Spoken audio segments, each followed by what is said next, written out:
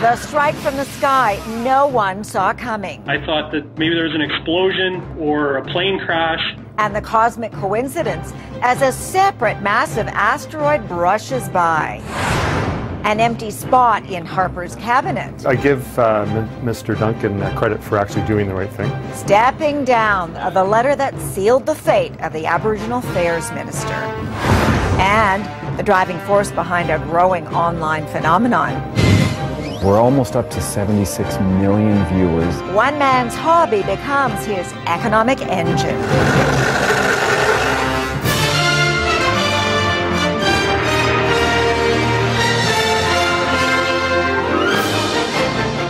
CTV National News with Lisa Laflamme. Reporting tonight, Sandy Ronaldo. We leave you tonight with a look at the world in miniature, but make no mistake, there's nothing dainty about it. It's rugged and always ready to roll. It began as one man's hobby, just having a little fun with remote-controlled cars and trucks, and then he revved it into a big business where the toys take on a life of their own. We'll let CTV's Janet Dirks grab the wheel now and steer us into this next report.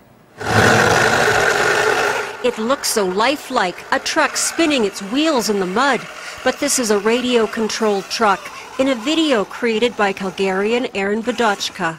And we'll shoot a story. There's an actual plot line to what we're doing here. This is one of hundreds of videos Bidochka creates for YouTube in a series called RC Adventures. We're almost up to 76 million viewers and 100,000 subscribers from around the world. Custom job we have. The 35-year-old former disc jockey models and customizes the vehicles, comes up with the storylines, and shoots and edits everything himself. I wanted to figure out a way to activate the imagination. And he seems to have sparked a flame. This is catching on like wildfire. Everybody used to have radio control hobby products when they were young, and a lot of folks don't realize how far technology has come.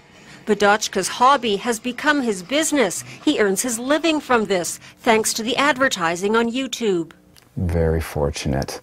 At this hobby shop, there's a buzz around Bidochka's videos. Yeah, we've had come in and tell me that they got into it because they saw a video just going through YouTube stuff. It's something they can go out and do themselves.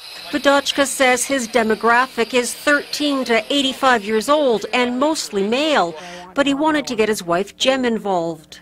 Pinky is this particular one. He surprised her with a truck in her favorite color. He really tailored it and customized it, so it was all about me. Now Jem participates in some of the videos. We did a little spin. Bidochka figures he has years left in this career. He's having too much fun, and besides, there are too many trails left for his trucks to travel on. Janet Dirks, CTV News, Calgary. That's our newscast for this Friday. Thank you for being with us. I'm Sandy Ronaldo for all of us here at CTV National News. Have a good night and a good week ahead. We'll see you tomorrow. Take care.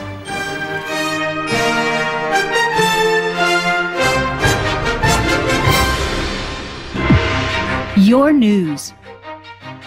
See it, live it, and get what you want.